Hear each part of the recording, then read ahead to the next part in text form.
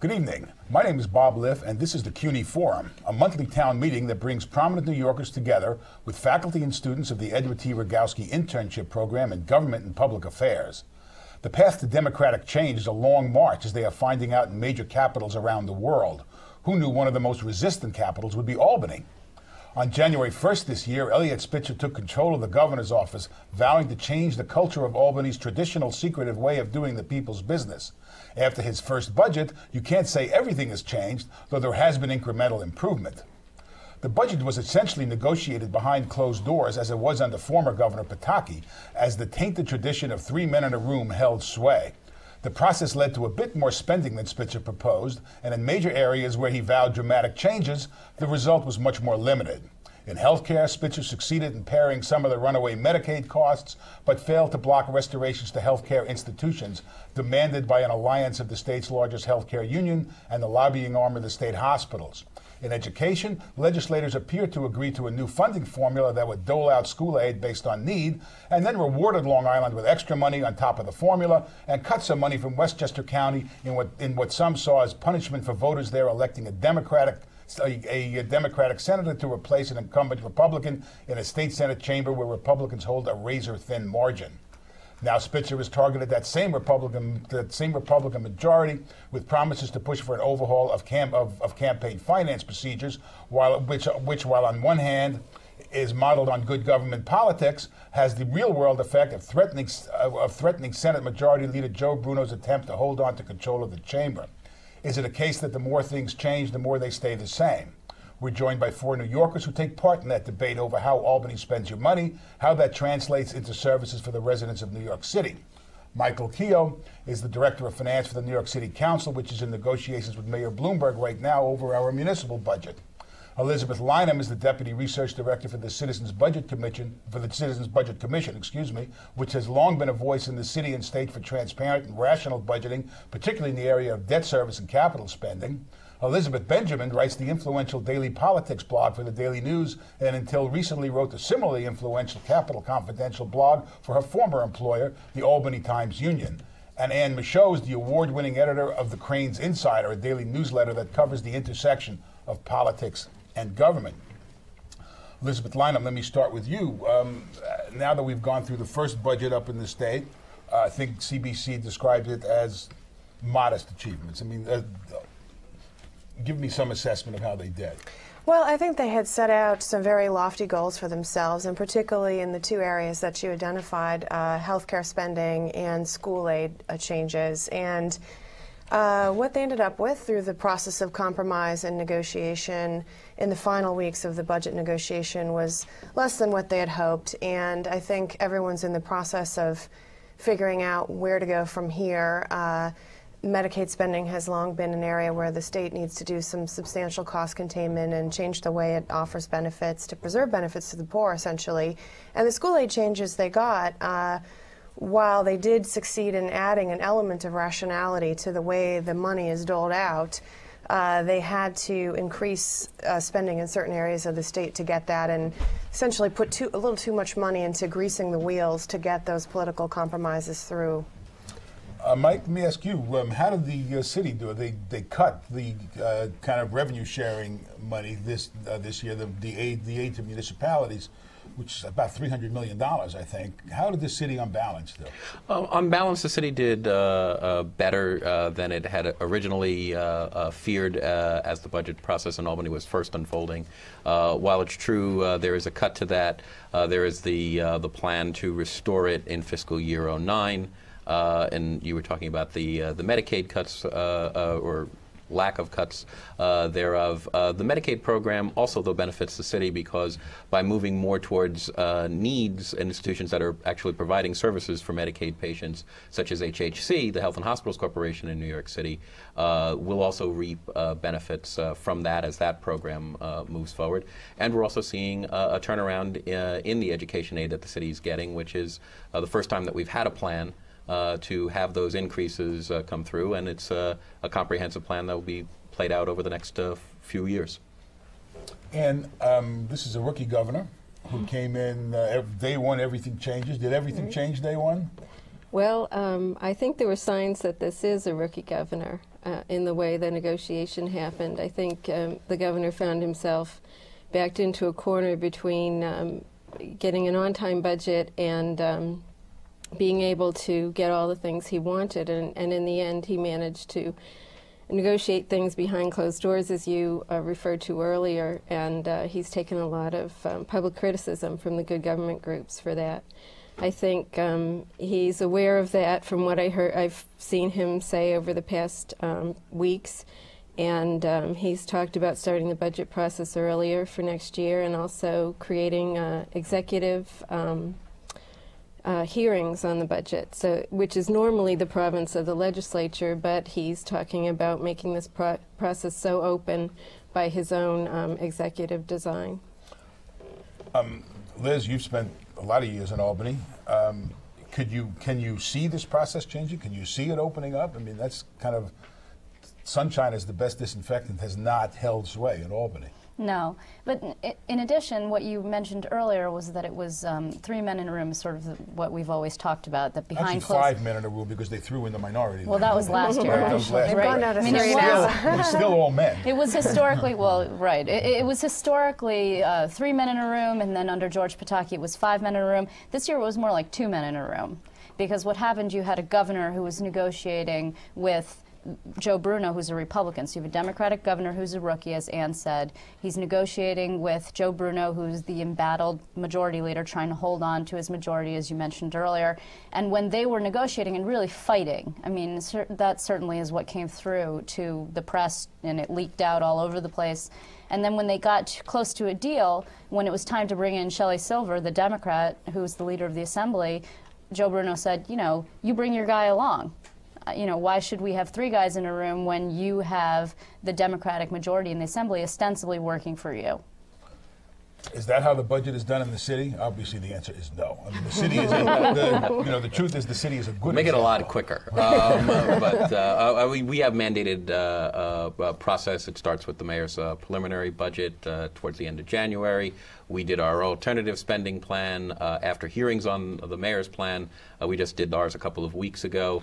We'll be later this week getting the mayor's executive budget, and then we'll do another round of public hearings on those, and through that process we'll have a final adoption in June. Okay, well, to be fair, there is a process in Albany. It's just that what happens at these hearings and conference committees that occur, what happened this year was that one side came to the table, which was the Republicans, and then they held this big theater and railed on the Democrats for not showing up. So right, they held. Right. There is a process. It's just that no one's adhering to it. Well, but I think there is an important distinction about the standards that the city actually uses in order to do its budget. The city has a very tight standard coming out of the fiscal crisis in the 70s.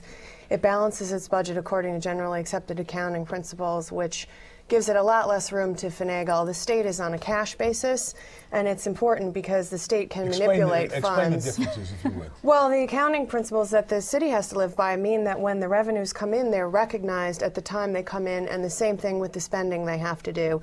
The state can just put the bills under the desk blotter, pull them out when it wants to pay them, and that's when they appear on its books. And unfortunately, the state has a track record of using that kind of manipulation and covering deficits and rolling funds from year to year in ways that get it into trouble. So the city is cleaner in its openness and transparency and accountability. It's also cleaner in the very standard it uses by which it reports and accounts for its finances. And the state would be wise to look to the city for an example, and actually in some of this fast track that they're talking about doing this year, to try to, do a preliminary budget earlier on. One of the things the city does that's so great is, well before the start of the fiscal year, they already are presenting a budget that shows you how they're going to handle the coming year. And the state waits till very late on to do that. The executive budget in January is really the first time that they get a chance to look at it. And there really isn't a lot of time until the fiscal year starts on April 1st to have the legislative involvement that we see in the city and really let the process be very open. So they could try to change that and do some fast track around. They have talked showing about it. I mean, they've talked about maybe moving the deadline instead of April 1, which is very rapid, maybe to May. The problem is that you need a constitutional amendment to do that, which means it has to be passed by 2 differently elected legislatures, and then subsequently going to the people as a referendum to pass. I mean, it's not an easy lift, and it's kind of not that sexy to send it to the voters and say, hey, budget reform. You know, it's not, it's not that great. Except that it's also the case that, you know, the city and localities all around the state depend on those numbers to know how much they're going to send out, and have to send out their property tax bills, to send out their school tax bills. We don't pay a separate school tax. But the fiscal years don't jive either, which is another problem. Well, I thought the theory was always that the state goes first, so that all the localities can then figure out how much they have to, how much they have to charge, because those tax bills have to go out. It helps in terms of planning if you know what your state share is, and also it helps in terms of that they're on separate tracks, so that you do have the ability to make adjustments for the unforeseen expenditure or crisis that may occur, and one can help the other. And the the insider covers politics and government. Where do those two come together more than in the budget process? Right. And what we saw this year, particularly in the area of healthcare, we saw the series of ads done by Local 1199 and by Local 1199 and the Greater New York Hospital Association, basically saying, I mean, there was the one ad about the 95-year-old woman saying, Governor Spitzer, how could you do this to me? How do you, I mean, that clearly plays against the kind of openness and rational budgeting that Elizabeth was talking about. Well, I think Governor Spitzer might have underestimated the cabal of the lobbying industry and legislators that ended up fighting him. I think they spent $8 to $10 million, is what I've heard. And but I also think that Governor Spitzer didn't use his strongest weapon, which was himself. He had ads that had crying babies in a nursery, and you know, it's very entertaining to say, oh, well, these are crybabies asking for this money. But I think you had an extraordinarily popular governor. You have people who believe in him and trust him. And he should have been the one in those ads explaining what was going on and his viewpoint and really appealing directly to the voters. He kind of petered out is the problem. And he basically introduced this budget, and he had these little palm cards that he actually paid for himself. They're like little credit card sized cards. And they basically said, you know, here's my budget proposal and why my budget proposal is very good. The spending was very high, even at the outset. You said they got more out of him, the legislature did, but it was high to begin with, over, you know, I mean, it was over $120 billion, which is high. Right. So they added about $1 billion. They did. $1 billion more. He started with 7.8% on a state funds basis as his opening bid. Yeah, which is very high, high. higher than people expected, I think, from this guy. But then he subsequently said, I'm going to go all over the state, and I'm going to argue, bring my argument to the people, because the people gave me a mandate. I was elected with 69% of the vote, which is historic, et cetera. And he did a little traveling, but he just didn't.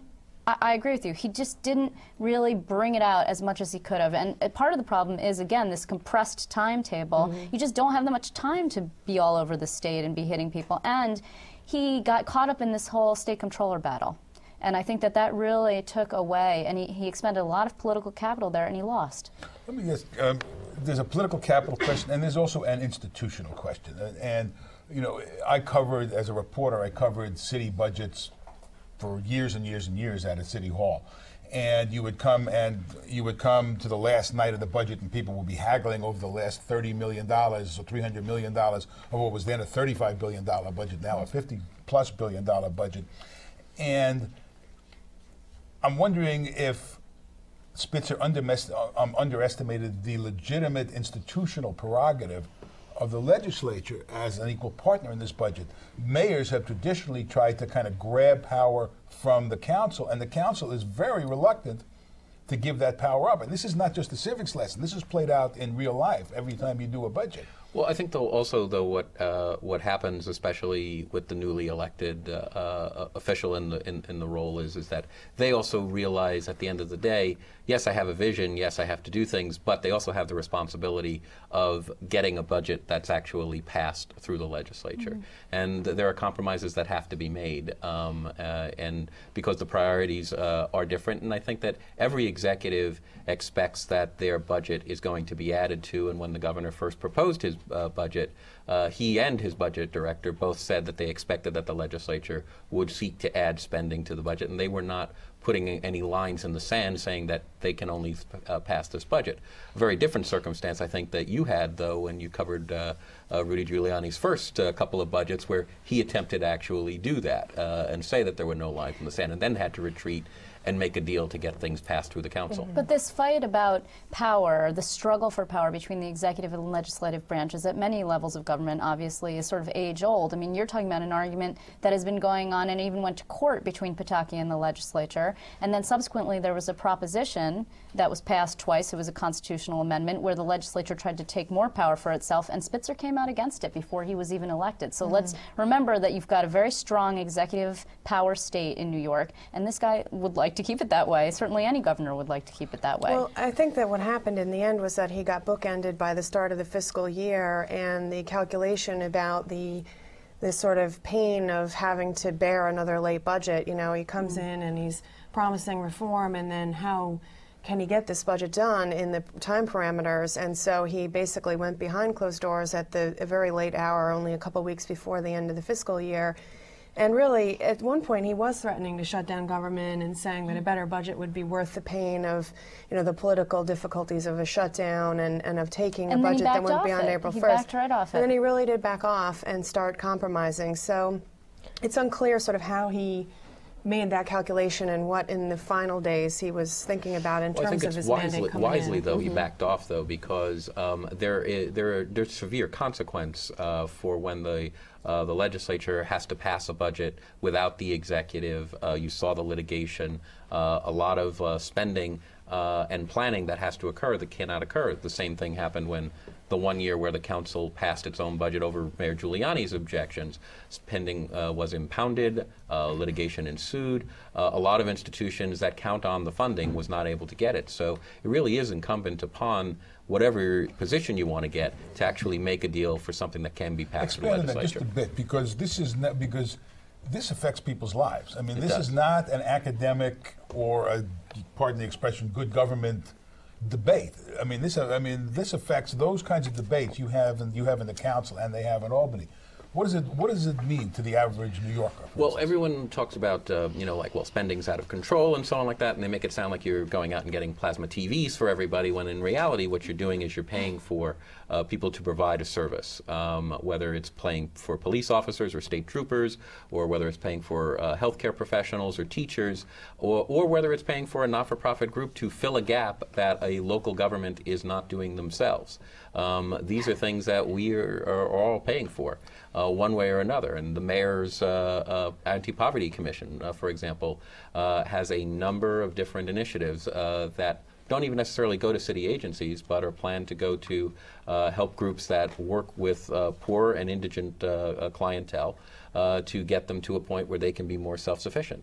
Those are real-term consequences and real choices that you have to make. So if you don't pass a budget, you're not going to solve those problems, and the people who are doing that work are not going to get paid for those services. And some pork, right? I mean, you have to admit that there's some pork in the budget. I mean, there is. Pork is a meal. Yes, pork is a meal. I'm sorry. Community projects or whatever it is that you want to call them, I think that there is stuff in that budget. And this is part of the argument about why it's good to have hearings and to be having a slow process so people know exactly what's in there. These budget bills that this legislature passed with messages of necessity were warm.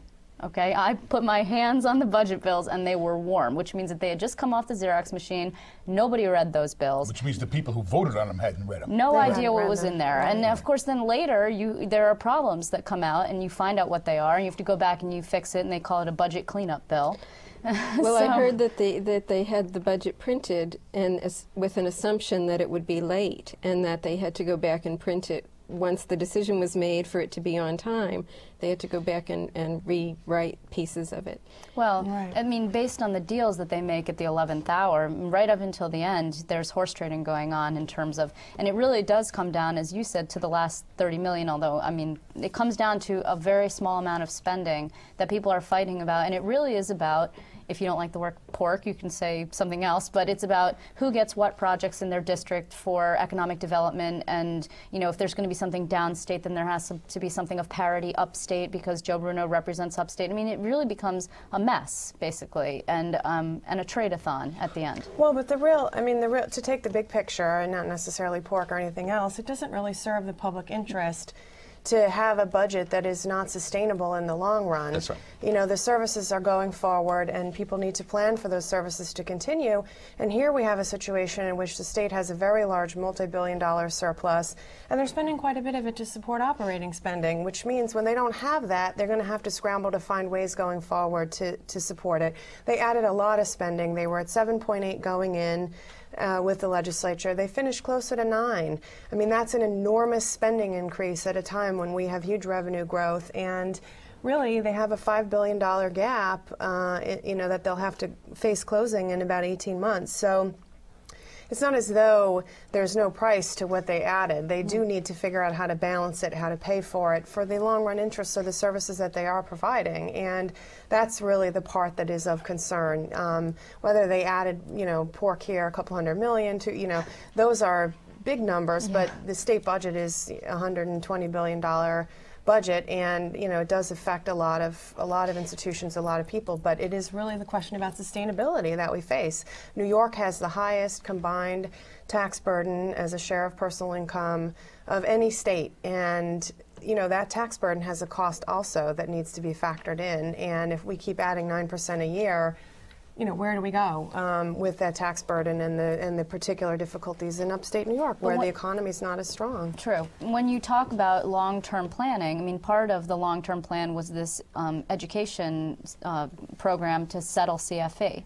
And so the campaign for fiscal equity lawsuit. Right. So, which added a lot of money in spending for New York City, as was referenced earlier. But when you're talking about going forward, that level of spending, in my estimation, and I think other people's estimation, cannot be sustainable over a long period of time unless other areas are subsequently reduced, right? So the idea is that the next budget battle, I would be willing to predict, again, will be Medicaid. Next year, you're going to see this whole question of reimbursements is going to come up, and the issue of closures of hospitals and facilities and consolidation and the savings of that and where that's going to go, and the HIP conversion. I mean, all of this stuff is going to come back. It's the same sort of thing that we're dealing with, in part because the levels of increased spending just can't be sustained. Well, here's where politics would intersect, as you would say, Bob. I live on Long Island, and I've been getting a lot of emails from my state senator bragging about how much they were able to get for the schools in the final hours of negotiation.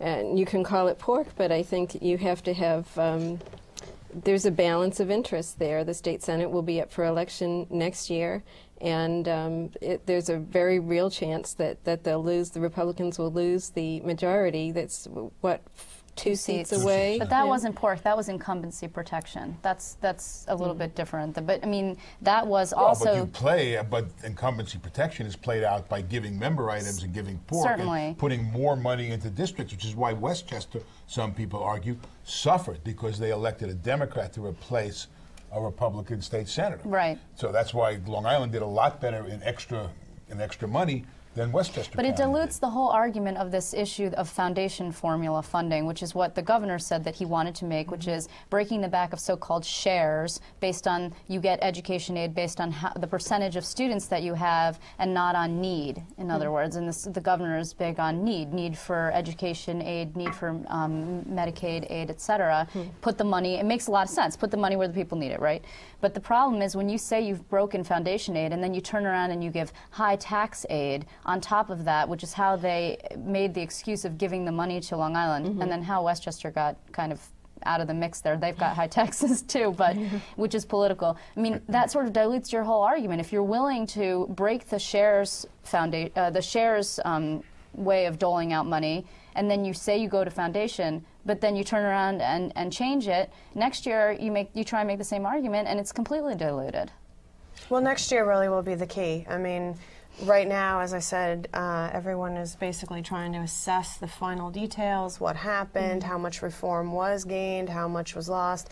But next year, I think the idea is that the reform community has to come together and say, look, the governor came in on a reform ticket, and we need to have New Yorkers press reform and good government groups press reform, additional transparency, whatever changes need to be made to bring some rationality back into the decision making. And really, the test is going to be next year. How will the ad campaigns roll out? This year, in a different twist, the governor had mounted his own ads, which is not something we'd seen in the past couple of years. Will that be more aggressive? Of course, the lobby groups will run their own ads again. It'll be the same kind of cycle that unfolds. It'll just be a question of how much the public is willing to stand with that reform agenda and really say, yeah, we're gonna do this. We're gonna support the changes that we see need to happen, that we voted for. First, let me do one brief thing, which is a defense of member items, which always get attacked as pork because because I've seen it. I've seen it in the council. I've seen it in the council, and I've seen it, on the state level. Is that individual members get a pot of money to fund programs in their own districts that might not otherwise get funded on a broader basis. That don't get funded on a broader basis. That really is the point. The difference is that on the city council level, it's a lot more transparent in terms of finding out which member is supporting which item, while on the state level, that information is buried. We print a separate schedule listing every local initiative that is in Albany. One of the the irony is a nice word, is that they're negotiating transparency behind closed doors, which is kind of a good metaphor for how this is done. Spitzer has done something else that hasn't been done, and that's attack the culture in a very direct way by going after individual members who disagree with him. He did that first when they named Mr. DiNapoli, and he went into individual members, Democrats as well as Republicans, went into individual members' districts and said, your guy, your woman is a bum, not supporting reform. In Syracuse, Now he's pushing campaign finance because now that they've done with the budget, you get into the area of program bills, and he's going after two areas in particular that are the lifeblood, in particular, of the Republican majority in the Senate. Remember, we have 19 million people in this state, and to show you the power of map makers when they draw districts, you can divide up those same people and give the Democrats a 65-seat majority in the state assembly, and the Republicans a 2-seat majority in the state Senate, which means that creative map making is a very powerful tool. And now he's going right after them, and he wants to change the way people are able to fund politics. That's going right at their bread and butter. Well, the thing is here, though, the places that he went, it would be one thing if he was going after places where you knew that the senator was so-called safe. What he's doing, and I'm sorry for my cynical point of view here, but it's entirely political, and to his credit, he has argued, he has admitted, rather, I want the Senate to be in Democratic hands because I think I can get my agenda achieved better if we have Democrats on one side and Democrats on the other, and I'm a Democrat, et cetera. But the problem is, and we could talk about single-party government and the dangers of that all day because we saw what happened at the federal level when that occurred. But he goes after backbenchers, so-called, people who are really not all that powerful, who are marginal in districts that could go either way, who are arguably weak. And he is really getting the legislature sort of up in arms and a little bit banded against him in so much as... Well, he did that in the comptroller fight. Right, Absolutely. But also now you go after people and they're like, hey, that guy's kind of not so bad. Why don't you pick on somebody your own size, steamroller? I think that a lot of people feel in the legislature like he's picking fights with people who really are arguably too weak to fight back, and it makes them angry. Well, if you're a bully, you better be able to carry it out, because the degree to which he was not able to kind of steamroll his way to larger wins potentially weakens him as he goes forward in this kind of internal battle within. But for the record, bully did not cross my lips, okay? Bob said bully. Steamroller. Not me. You said steamroller. Steamroller, right. I'm okay with that. Well, I don't think that voters necessarily know that when the governor comes to my district to criticize my legislator, that he's doing it because this is a backbencher who's not powerful. I don't think you don't make that differentiation. You might just think this person stinks. You might, but also we talked earlier about negotiations and the need to compromise. Spitzer was a prosecutor before. He had all these accolades as AG. He was the sheriff of Wall Street, the White Knight, blah blah, etc. the problem, the difference between being the AG, and we're seeing Andrew Cuomo getting similar accolades now with the student loan investigation, which I'm sure means a lot to this audience, but you know, you're seeing that the difference in style. So yes, I agree with you that it might play very well with voters, but if you can't get anything done with the legislature where you're angering them because you're going after people, and then you can't get negotiations and you wonder why, and then you go back out and rail on them and you come back and you can't get anything done. I mean, certainly at the voting booth, maybe it'll work, but it's a year and change till the voting booth. In the meantime, the guy's got to govern. Right. And I hear that it's not about party in Albany, it's about institutions. It's not Democrat versus Republican. It's the executive, the state senate, and the assembly. Well, yeah, yes and no. I mean, he said straight out he wants Republicans out of the state senate majority. Yeah, but his battles early on with were more with the Democratic Assembly, because the first big fight was over the comptroller. And Joe Bruno was saying, "You all have at it, you know. Let me hold your coats." Yeah, but then Joe Bruno released his members to vote as they wanted, and some of his members voted for DiNapoli too. In fact, more of his members voted for DiNapoli than voted for Martha Stark, which is the person that came out of the panel but the that state Spitzer Senate wanted. Democrats, you know, I mean, this yes, is they kind of hung a weird with thing. Spitzer, Voted unanimously for Martha Stark, and somehow that was an act of vision. When the people who voted unanimously for Tom DiNapoli, or almost unanimously, were in an act of political chicanery. There's hypocrisy in Albany. Yes, I know. Well, but again, I mean, so the big picture here, you know, the case really is with the public. I mean, you know, you wander up to Albany and you say, why is the culture? What are the things that will change the culture here? And part of it is that the public needs to demand change, and the public needs to understand what's happening. And so many people have said that the strategy should have been for him to negotiate.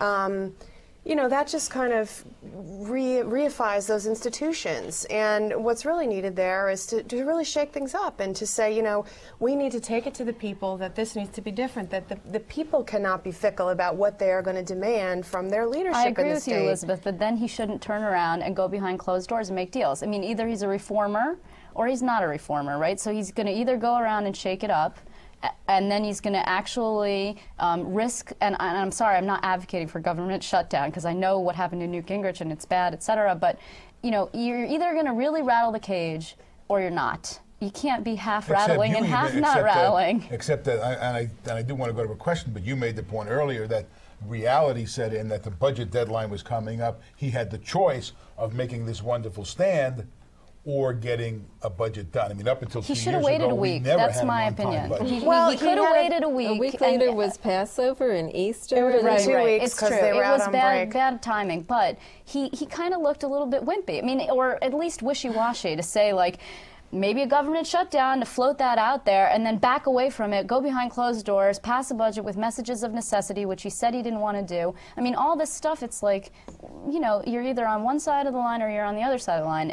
To me, and I know Albany is nothing if not a million shades of gray, but well, what did he? A little black and white would be nice here, you know. What did he tell a columnist at the Daily News? I'm Lyndon Johnson. I'll get things done. It was not me. You just write it out. Well, but in the interim, there was a Quinnipiac poll that showed that his popularity was going down. But he doesn't govern by polls, he says. Affecting him. So, you know, again, the public needs to kind of hold fast and not be as fickle in their views. Let me go to a question, please. Tell us your name and your campus. Boris Noble, Brooklyn College.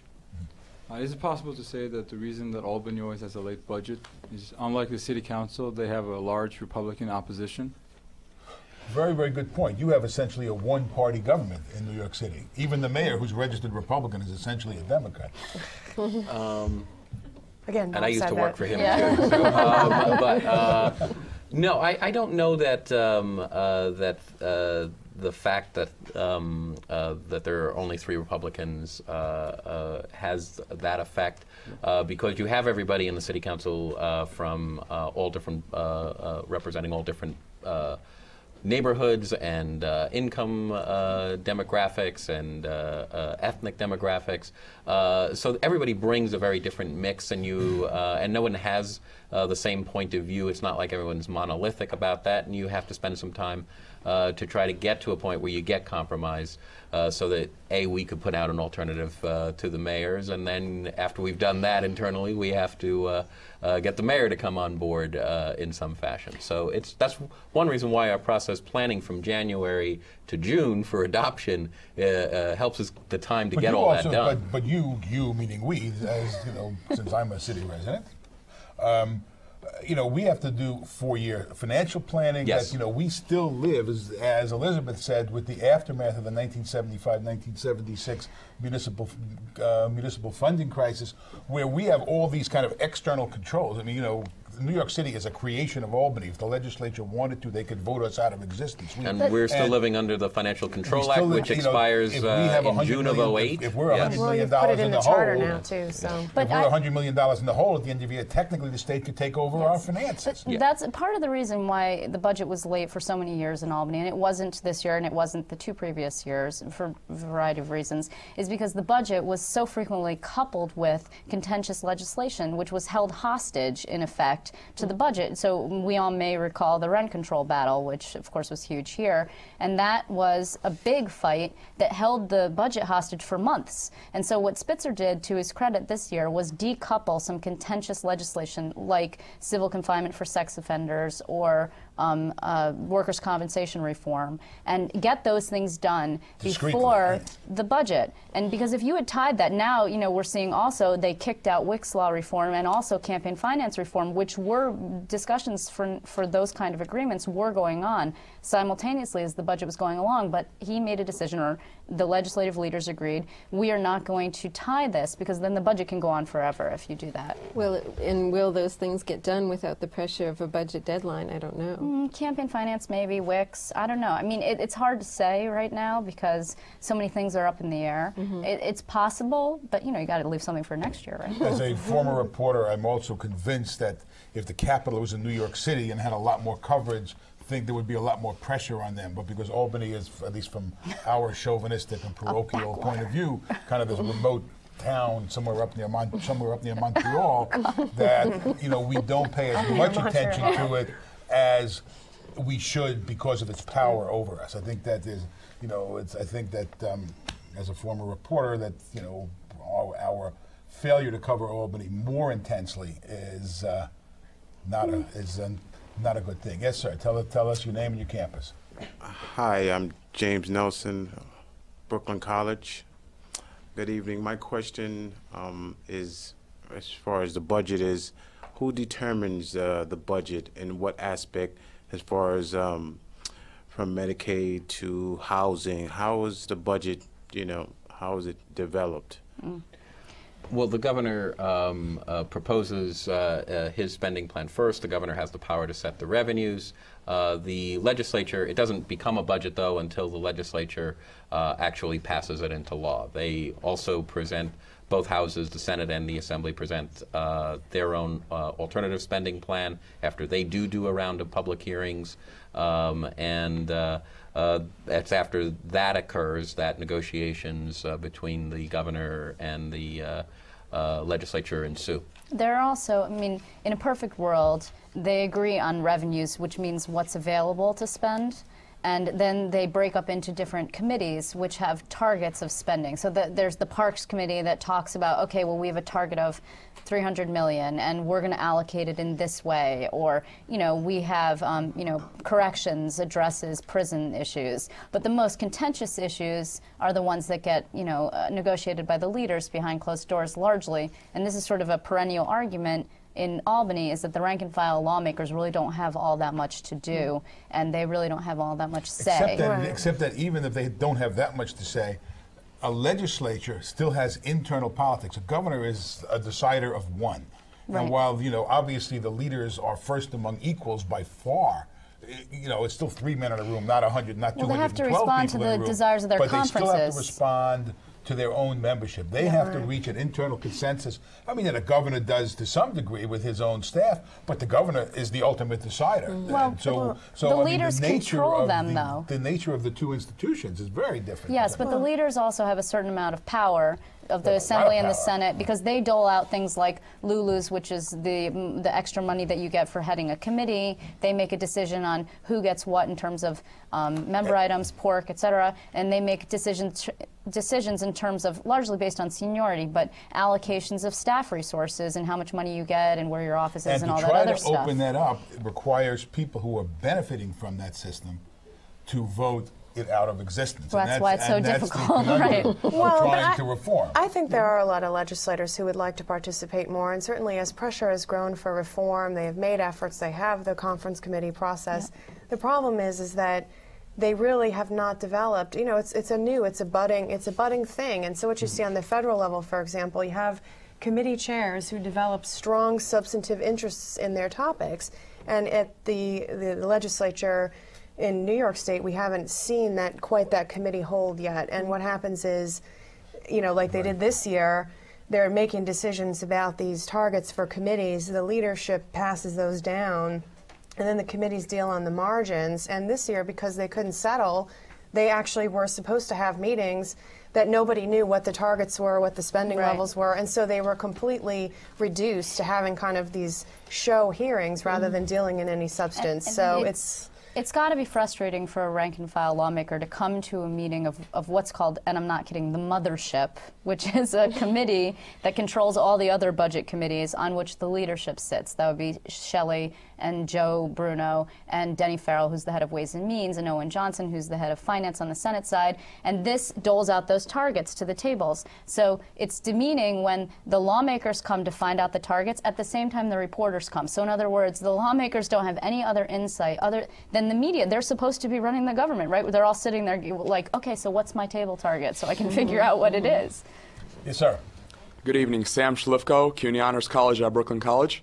My question is, what recommendations would you give to Governor Spitzer and the New York State Assembly to ensure that the budget gets out on time and models the effectiveness of the New York City Council? Well, I would say that is your purview. I would say that the process needs to start earlier. I think it needs to be more open. I think if there were some effort to try to look ahead to that next year, a cycle earlier than they do, say in November, December, and really try to move the debate, almost accelerate the executive budget, which is now produced in January, put that a few months earlier, begin the process. Now, you know, people will argue that even if they do that, they can still stonewall at the last minute and hold out. But again, this is about the process of changing a culture and trying to put the responsibility for bad action on the people who are acting badly. And the earlier you start it and the more open you are at the executive administrative level, the better. And I think also the fiscal year should be changed. New York is very much alone in its April 1 start. July 1 would probably be better to model the city. The state should have better accounting standards. It should try to do better reporting according to the same kind of standards that the city uses, so that this cash manipulation is prohibited. It should do a better job reporting its financial plan. They have added a year this year, so they should continue and do that longer-term horizon so that people can really see the implications of what's happening in future years from the decisions they're making today. So there are a number of things that could be done. You want to answer that, or you would? You know, I think that the experiment that they're doing with conference committees should be encouraged. It should grow over time. The congressional one grew over a very long period of time to the point where it is today. And I think that those kinds of reforms, if you can get any of them done, you'll get to a product that will have some more transparencies. But at the end of the day, as long as you have folks who are realizing that they have to come together and they have to actually pass the budget and that it makes some sense and have some rationality for it, then you'll get to that as long as you have those folks who will make those decisions going forward. Well, I mean, it's true. I mean, New York State is only about, what, 230 years old, so it takes time. It takes a little bit of time. It takes time. Yes, ma'am. Hi, my name is Yulia Cabrera. I'm from John Jay College of Criminal Justice. And my question is, do you think that all negotiations and debates should be open to the public, or there are some situations where things have to be done behind closed doors. Like, for example, in cases where public doesn't possess a necessary or certain level of expertise, and public, maybe politicians are afraid that public won't understand in the right way, and the power of won't. emotionalism, right? Yeah. That you know, I mean, talk about the value of going behind closed doors. If you, well, there's two There's things. got to be a balance, If you and did this balance is totally out of. I'm not sure I out of believe whack. it. I'll be definitely, I'm not going to argue in favor of closed doors, and I'm not a lawmaker, right? And I would like to see more things. The thing is, when you see it all in public, it's generally sanitized, and it's frequently staged. And a lot of people don't feel... Because they play to the cameras, right, they play to and the the press. media, and the public, if the public is there, they don't feel free to speak their minds, certainly, and they don't feel free to have fights, which is, you know... Because you have to make choices that will cost somebody something. Right, and Well, certainly, if you're trying to serve a constituency, you don't want anybody in your constituency to see you saying, "Yeah, okay, I'll take 10 million less for my people, and you get 5 million more for your people if I can get this 2 years from now." I mean, that kind of stuff is ugly, right? What's the saying about things you don't want to watch being made, government and sausage or whatever? Yep, yep. But you know, also though, the public piece of it also leads to more posturing than getting to, well, what really is the differences that folks can have. I mean, we saw that with the public meeting that Governor had with the legislative leaders, and they were not able to get to a real dialogue of like, all right, let's resolve what we're talking about, because one member started posturing. It wasn't even Joe Bruno who started posturing. It was, I think it was the Assembly Minority Leader started posturing, and then that kind of set off everybody else, and everybody kind of stuck in. And that was what happened under Governor Pataki when they did those public meetings with the leaders. It didn't allow for any kind of real give and take. It's just not going to happen in the public setting. You have to allow for an opportunity to let cooler heads prevail and see what are really differences and how you can work your way out of those differences. Right. I think there are reasons to have private discussions, obviously, in any kind of decision making. The issue at hand really becomes what information is available and how transparent are the decisions that they made, because it's important for the press to understand, to ask the questions so that people can understand what happened. While the decision may really be happening in private, you know, ultimately the reported facts have to be transparent enough people can understand what their government's doing and follow up and do investigative reporting and get enough of a handle on it that abuses and potential issues can be exposed. Well, but I think it's important to also recognize how closed many areas of government are to just your general reader. I mean, you can't pick up a budget and truly understand what it says, I don't think, in state government. And I think that, you know, the Albany Times-Union, Liz's former paper, had to sue to find out what the member items were and that sort of thing, having to go to court to have... Oh, really? And it used to be that under the former governor that they would meet behind closed doors, these three met in a room meetings, and we would wait for them, the press corps, on the stairs outside the governor's office, sometimes for hours, 6 hours or 8 hours, and they would call us and say, there's a leaders meeting. Somebody would give a heads up, and we would wait. Then they would come out and give us some kind of accounting of what had happened in there, and we would know it broke down, it didn't break down, they're close, they're not close. You would be able to see the leaders and the governor sometimes, depending on whether he came out, and assess how it had gone from their body language, from their words. That did not happen this year. Now, I'm not advocating for sitting on the stairs for 8 hours because it wasn't fun, but and it wasn't open. However, there were a lot more opportunities where we knew that they were meeting, and we had the opportunity to catch them on the way out. You know, and this year that was just not available. One other part of the transparency that's for a whole different show, I don't want to get into it here, is the degree to which things are paid for off budget, or paid for through this whole myriad of agencies that have independent bonding authority that you and I all have to pay through our tax dollars to pay for debt service before you hire a cop, or in the city, or a teacher or anybody else. That's a whole other, you know, that's probably the least transparent area. Public authorities. Well, New York borrows more than any other state, don't we? Let me go to, please. Bettina Roberts, John Jay College. I just want to get a better understanding. Despite the governor's firm position for reform, do you feel that the budget still, that the budget was successful, or does it still need significant changes? Both. I think what they achieved, they got some modest reforms in place, and you know, they'll need to come back and do more. I mean, there are lots of areas that remain unaddressed and lots of compromises that had to be made that, you know, will need to be addressed. And I think that it's a significant achievement that finally, after years of litigation, there is a CFE plan. And that's a very significant achievement for this city and for the state for planning purposes going forward, and nothing should be taken away for the fact that they were able to achieve a plan. And I think also the fact that the Medicaid cuts have been held to or growth in Medicaid has been held to 1% for the coming year instead of 8%, which has been the norm. I know the governor said that he feels as though that was his most significant achievement this year, because Medicaid growth fuels the rise in budgets for not only the state but the municipalities and the counties as well, and that is what makes our property taxes go up. Some of that was already underway, though, in terms of growth reduction, or the slowing of growth was already underway before they got started, right?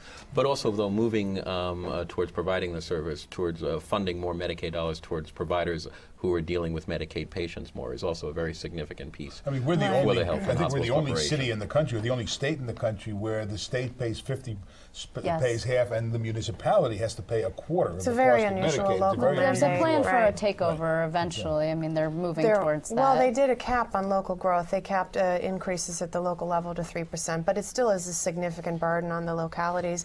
The thing about Medicaid is that it's so enormous, $47 billion program, and it's really a program where they need to really concentrate on the needs of the people who the program was established for. It's for where the need is. It's for the people who are poor, who need the program. And the piece that was not addressed this year that is so important to the future health of the program and for keeping it going for the people who need it is the eligibility loopholes on the long-term care side.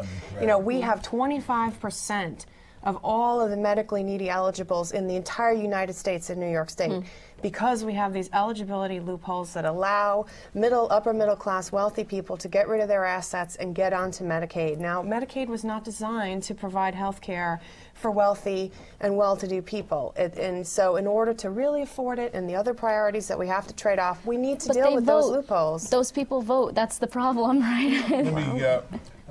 One of my favorite expressions, but Spitzer said after he was taking all this criticism about going behind closed doors, he said, you can't turn around a battleship in a bathtub. I'm not quite sure what that means, but it's a very big, you know, that you know, the government is this mammoth thing that you have to change it incrementally. Yes, sir. My name is Daniel Perez, Brooklyn College. My question is, what does the future hold for Governor Spitzer in terms of his relationship with the state legislator if he continues with his steamroller approach with his politics? Ooh, I'll take that. Take that. No one else wants to.